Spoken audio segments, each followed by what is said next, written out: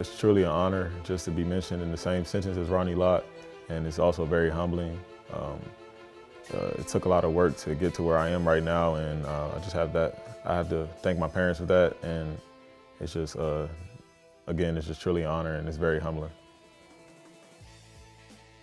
Right now, I serve as a captain on the team, so my presence and my leadership, just whenever the team is feeling down, it's my job to step in the huddle, get everybody's spirits up, and just continue to get the flow of the team, and just to continue to have the game keep going. And just to be out there with my teammates, and they see me out there on the field, it just gives them a sense of hope. It gives all of us a better sense of camaraderie together, and we're just able to go out there and play that much better. Off the field, during the off season, I try to help out with elementary schools in the Iowa City area, just reading to the kids or just visiting with them at recess for about an hour once a week. Also, when I go back home, I work with the Madu Williams Foundation. It's just a mentorship to underprivileged kids that live in the Prince George's County area. Just being able to give back to them, talk to them, tell them how I was able to get to the stage where I am right now. Also, during the summer, a leadership retreat, we go over and we help out with community service projects. This past summer, we went and worked at Camp Watsy. We helped renovate a bridge and a firing backstop. My role models are my mom and dad. They definitely instilled a hard set of core values in me growing up, and they've always been there for me.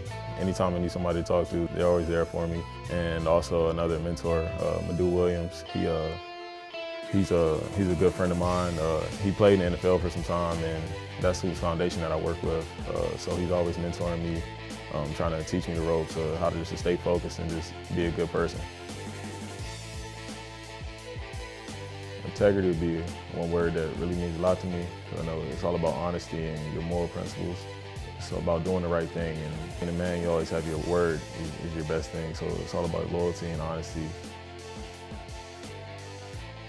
To get to this point, to be a fifth-year senior at the University of Iowa, my freshman year coming in here, it takes a lot of growing up to do. Sometimes you come in, you really don't know what to expect. You're coming right out of high school, so just being able to mature each year and just being able to get better at school and academics, and at the same time develop as a better player on the playing field, it helps a lot. Taking the positives out of every situation and just taking one day at a time. A lot of people tend to sometimes focus on too many negatives that are going around in their life, and they don't see the positives. And then also you can just turn those negatives and just allow them to make you a stronger and better person. I try to just continue to stay in touch with God. I'm a religious person, so I try to read the Bible every day. I try to memorize a verse once a week. And I talk to my parents weekly. They give me advice, and I just try to just be a good person, just do whatever I can to be a good person. Character is really a big deal. Some people, a lot of football players on the football field, they might just excel at performance-wise, but at the end of the day, it's all about character because of the platform that we're on. We have a lot of younger kids and a younger generation that looks up to us, so we can have a huge impact on the world, and it's all about having a high character.